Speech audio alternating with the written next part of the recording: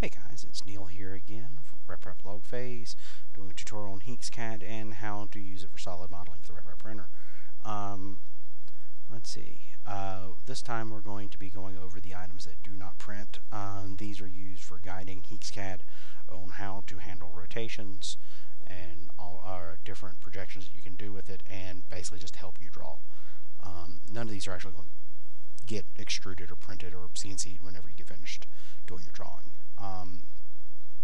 You have points, which are points in all three dimensions. So if you rotate, as you can see, these are in three different axes there. So points, lines are a lot of times used for rotations, which will be the next thing we'll talk about. Text will insert a text box on the axis which you're looking at currently. This actually gives me an opportunity to discuss these little handles right here. But with text, again, it's not going to get printed. It'll be just there for your own information.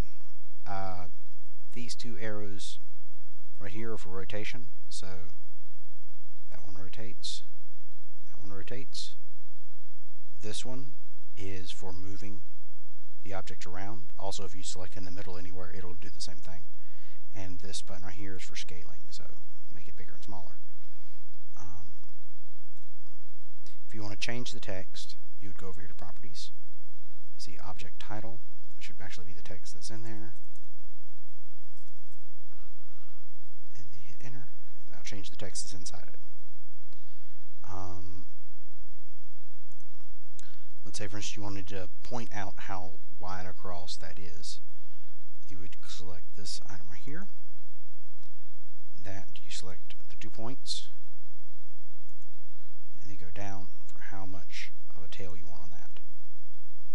So again, handy for having to remind yourself of things and to make your designs prettier. Also, if you'll notice the one axis indicator right there, sometimes you might get really far away from it. You might be way over here, and you won't be able to see it. So you can actually place more of those anywhere you want. Just click it. You notice it is currently in the same orientation as the original. You place it there, but it does allow you to reorient it however you wish once you get over here. Let's say, for instance, the one over on the right had a different XYZ axis.